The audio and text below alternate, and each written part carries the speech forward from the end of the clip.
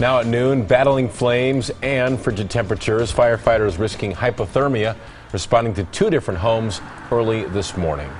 At least 8 people lost their homes in the fires this morning. New at noon, Jonah Kaplan shows us how the bitter cold temperature has affected that emergency response. For firefighters this morning, the cold was not just something to feel, it was something to see. Look behind me, there's no water dripping from the house. Everything is frozen. And now look on the ground as well. There had to be rock salt put down so that firefighters wouldn't slip and fall.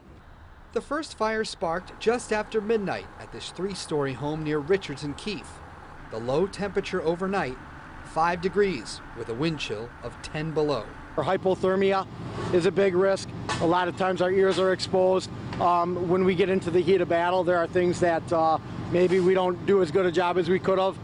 4 families lived inside the home. Only 2 people suffered minor injuries. Firefighters confirmed the blaze ignited in the basement and was put out before sunrise. The battalion, though, had little time to warm up. A second fire tore through a house near 49th and Lisbon. We were called in for a fire on the 2nd floor.